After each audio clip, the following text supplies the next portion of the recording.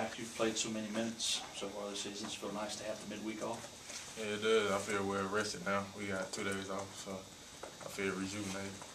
What's kind of been the mindset? I know it's only Tuesday, but at practice this week and getting that break.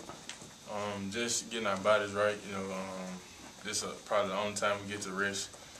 So get ready for these next 3 home games and make sure we don't have letdowns. Do you have any concerns about hitting a wall like a lot of freshmen do, playing so many minutes and such a grinding schedule, a little bit different from high school, obviously? Yeah, kind of. I think that's what I have hit. My body been feeling tired, but right now I'm feeling rejuvenated, and I think it's gonna help my game getting this resting time. What's the coaching staff or training staff been talking to you guys about preparing for the amount of minutes you play? You just gotta be ready for it. That's why you go hard in practice and get your rest at night. You can't be up all night. And I've just been listening to them and trying to eat right and stuff like that. I asked you about it on Saturday, Rodney, but do you have to be more, cognizant of trying to find your offensive game a little bit and getting yourself in a rhythm? Because you can't go.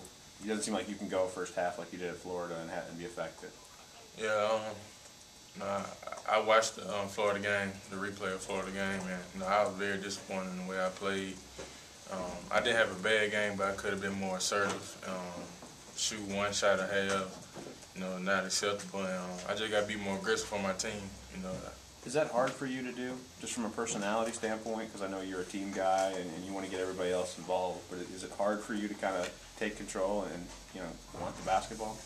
No, not at all. I just thought the first half, we weren't playing bad. We were just down 3, and I didn't think I need to just force myself yet. If this was next year, then there'd be a problem. But right now, we got other players that can, go manufacture baskets. I know you guys never look ahead and you're always going to say 1 game at a time, but how crucial is this 3-game home stretch for y'all coming up?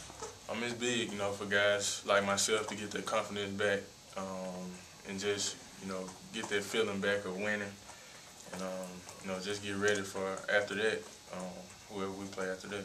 Yeah, I think y'all haven't won more than 2 in a row since before Christmas, so y'all just looking forward to try to get some kind of momentum built here. Yeah, we is, and this is a perfect time to do it. We got rest, and then we got 3 home games against teams, so I think this will be a big confidence booster for us.